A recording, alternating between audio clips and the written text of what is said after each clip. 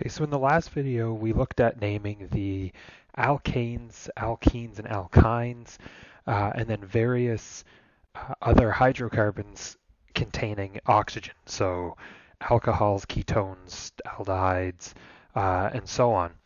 Today we're going to look at how we name hydrocarbons that contain nitrogen.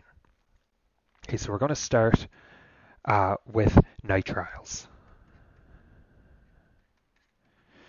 Nitriles are when we see the group in a compound C triple bonded to an N, and they're actually probably the easiest of all of the naming things that we're going to learn because you just add the word nitrile onto the end of a compound. Um, for example, we can look at ethane nitrile, which is just an ethane with one of the carbons as a nitrile. Okay, or we can look at any other ones, propane nitrile, so C, doing the full structural formulas here. Okay, so you can see that the naming convention is just adding, it's a little strange compared to the other ones because we're just literally adding the word nitrile onto the end of the original name to make propane nitrile, ethane nitrile, so on and so on. Prefixes for these still work how they always would. If we wanted to draw these in skeletal form, so this first one we would have our carbon, triple bond nitrogen. Here are 3 carbons. This last one is triple bonded to a nitrogen. Again, triple bonds are going to be linear bonds, so we draw them straight off of each other. So the next nitrogen-containing compound, there's just 3 of them we have to examine. The next one are amines. Okay, amines we've seen a lot before. These are when we have an N group, so let's say an NH2 group, or it might be an N with 1 carbon group and 1 hydrogen, or it could be a nitrogen with 2 different carbon groups attached to some main chain. Okay, so these are what we call amines. So we actually have 3 different classifications of amines depending on how many carbons are attached to the nitrogen. So if there's 1 carbon, it's a primary amine, 2 carbons is a secondary, and 3 carbons is a tertiary amine. And the naming convention changes a little bit for each one. So let's start by looking at some of the primary amines.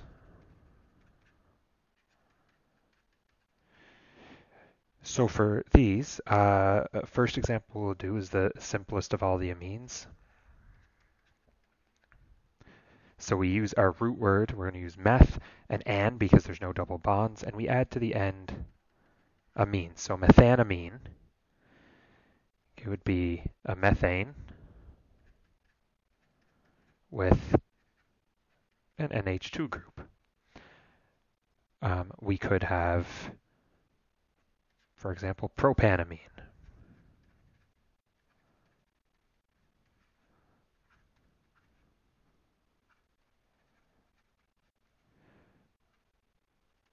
Which would be a propane with an NH2 group. Now in this case, we could also have 2-propanamine, or propan-2-amine to be more appropriate, if the nitrogen was off of the second carbon. So just like other functional groups, the amines are the same naming conventions. If we have branch chains, we would add prefixes to the beginning. If it's on a different carbon, we would number that carbon. Okay, so those are some examples of primary amines. For secondary amines, okay, we have to add a little bit more to the name because where there's multiple carbons, we have to know where or which one, we have to distinguish our main chain carbon versus additional carbons attached to the nitrogens. So for example, let's say there is, we have one with a nitrogen, and it's attached to a hydrogen, a methyl group, so CH3, and an ethyl, CH2, CH3. So this one, again, we start where we would previously, and we look for our longest carbon chain, which is here, or our ethyl group. So that means our root word is going to be ethanamine.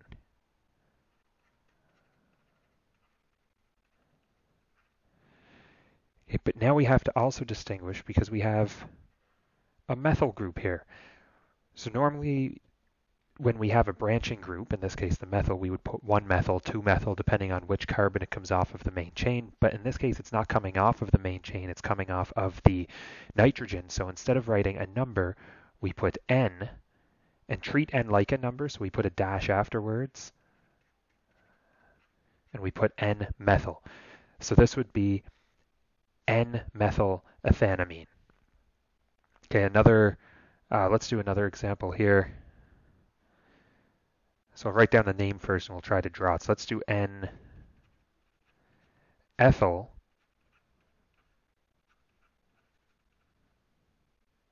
propanamine. Here we go. N-ethyl propanamine. Okay, so the first thing is we start with our nitrogen.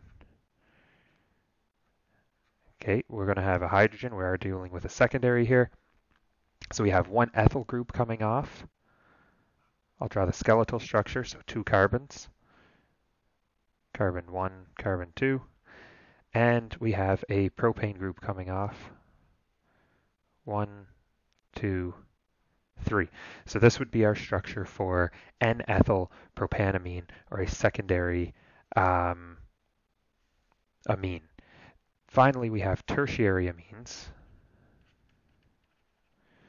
which are when we have a nitrogen with 3 different groups attached.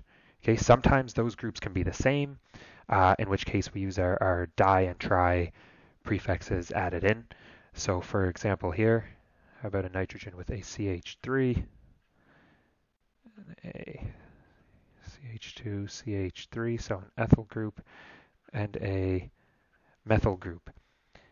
So if we want to name this one, again, we start by finding our longest carbon chain, which is our ethane. This becomes our root word, which we saw before is ethanamine. Okay, and then we go and we look for our branching chains. In this case, we have a CH3 and another CH. So with our 2 methyls, make sure I'm on green here, there we go. We have 2, so we have to name it dimethyl, and both are coming off of the nitrogen. So like when we do numbers, we will call it NN, running out of room, dimethyl ethanamine. Okay, if for instance, in this tertiary amine, if we had 2 ethyl groups and 1 methyl, then we would call it N-methyl diethanamine, because there would be 2 of our main grouping chain. So we just distinguish that there's 2 by saying the di in front of whatever group it is.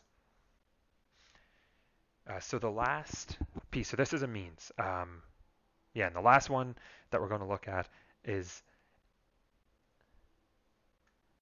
amides, which are similar to carboxylic acids, except instead of the alcohol group or the OH on the end of the carboxylic acid, we have an NH2 group.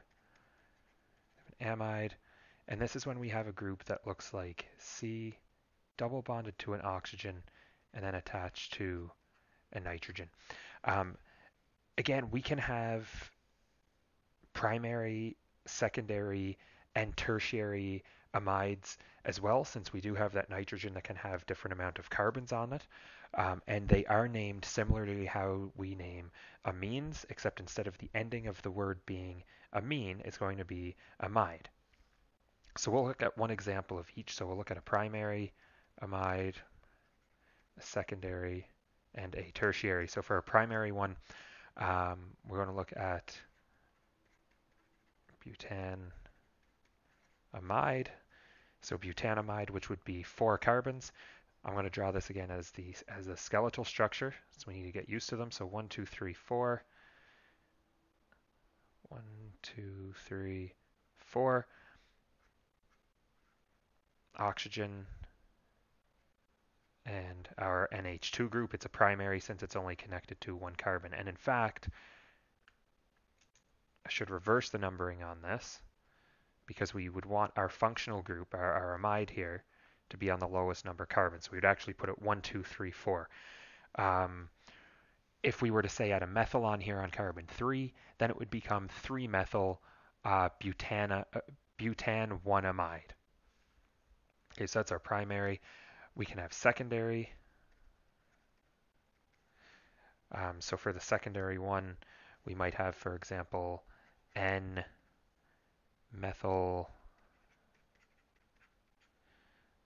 propanamide. So N-methyl propanamide, in which case our root word here is propane, which is 3. So 1, 2, 3 carbons to our nitrogen, oxygen. So here's our carbons again. We'll label it backwards. So 1, 2, 3. And our nitrogen would have to be attached to one hydrogen and a methyl group. So CH3.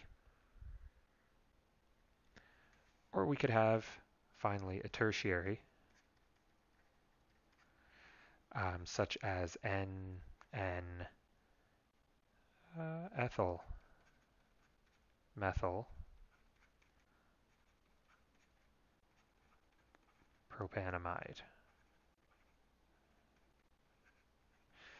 So this one now would again be propanamide, so the same shape as the previous one with our 3 carbons, 1, 2, 3. And we would have our nitrogen, but now we have 2 groups coming off. We have a methyl group and we have a ethyl group of 2 carbons. I suppose I can draw these ones as well. Just drawing one line coming off would represent our methyl group, which drawing the skeletal structure would be the proper way to do it. Here we go. So 3 examples of primary, secondary, and tertiary amides. Okay, so we're just going to take a look at 2 more quick naming conventions that you may come across, and that's cyclic compounds and benzene-containing compounds. For cyclic hydrocarbons, this is simply when our main chain of hydrocarbons connects back on itself. So, for example, let's say we have a hexane, okay, which contains 6 carbons. But instead of them going out in a chain, we actually have our 6 carbons in a ring shape. So the chain connects on itself. This would be our main group. So everything would be named based off of this cycle, become the root word. And we would change the name in this case to, normally a 6 carbon chain would be hexane. So with a 6 carbon chain in a ring, we would call it cyclohexane. Now, again, all the other naming conventions still apply to this, and we can draw cyclohexane in a skeletal structure, saving a lot of time as such. So this is cyclohexane.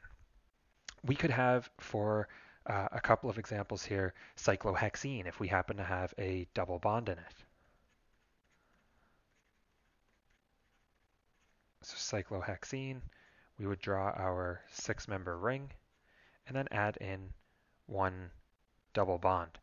Okay, you could have cyclohexadiene if we had 2 double bonds in there. Or so on and so on. You could have, let's say, 1,2 dimethyl cyclobutane. Since it's butane, cyclobutane is going to be 4 carbons, so we would actually have a square. Now, which ones are carbon 1 and 2? So we know 1 and 2, they're going to be next to each other, so we put a methyl group here, and we put another methyl group here coming off carbons 1 and 2. Since it's a cycle, we just start our lowest number carbon wherever our first group starts. That puts the rest of the groups on the lowest one. We could have two groups coming off the same carbon. We could have one on different. You can have alcohol groups. You can have ketones. Now, with a chain, though, or with a cycle, sorry, you cannot have, for example, a carboxylic acid or an amide because there is no end of the chain to put that functional group on. And the final type of compound we'll learn how to name are compounds that contain benzene. Now, benzene, we say that they have, we call them aromatic compounds, and that word comes from aromatic or aroma, literally to smell, because often when compounds contain benzene, they do have a pungent odor to them. Um, some being very nice, some being very harsh and strong. So they're aromatic compounds, and we say when a compound contains a benzene that it contains a phenyl functional group. Okay, so just like we have an alcohol functional group, something with a benzene would be a phenyl functional group. This is just going to be a very quick section on naming benzene compounds because we are going to do a larger portion on benzene in this unit. Just a little quick introduction. So benzene, again, you probably remember is when we have 6 carbons in a ring, but each carbon, every second carbon has a double bond connected to it, and this would have a resonance structure. Since there's a double bond connected to every second carbon, each carbon can only have one additional hydrogen on it. So this is our benzene ring, and this is the simplest form of benzene in a skeletal structure, which is how we normally draw benzenes. We have our 6-membered ring, or you'll sometimes see it drawn with a full circle in the middle to represent that resonance structure. We can add substituents to benzene just like we would any other group. We can add methyls, we can add chloros. So 2 special examples though, which I'm going to show you right now, are if we have a benzene, and just because these have special names to them or common names. So a benzene with 1 methyl group on it, we can call this, benzene being our root, methyl benzene. But it also has the common name toluene. Okay, and the other one that has a common name, or sorry, no, another one you'll see commonly is when you have an alcohol group. So when you have OH. Now this has, there are again multiple naming conventions to these things. When we have an alcohol group as a branching group, we can add the word hydroxy in front and call this hydroxybenzene. Or we can treat the alcohol as our main group and the benzene as our functional group, in which case we would put the alcohol at the end of the word as our suffix, and we would call this more commonly phenol. So there's 2 of the common benzene ones you come across, but again, there's many, many others. We can have, for example, let's have 1,3-dichlorobenzene. So we would have our benzene here. Since all carbons are equivalent, just pick one to be carbon 1. I'll take this one and put my chlorine on. Now you can either go left or right around the circle because it's the same in both directions. I'm going to go to the right. We'll call this carbon 3. So that would be 1,3-dichlorobenzene. And this brings us to the end of a very brief yet long introduction to organic naming. So this is the backbone of everything that we need to do further on in the organic chapter.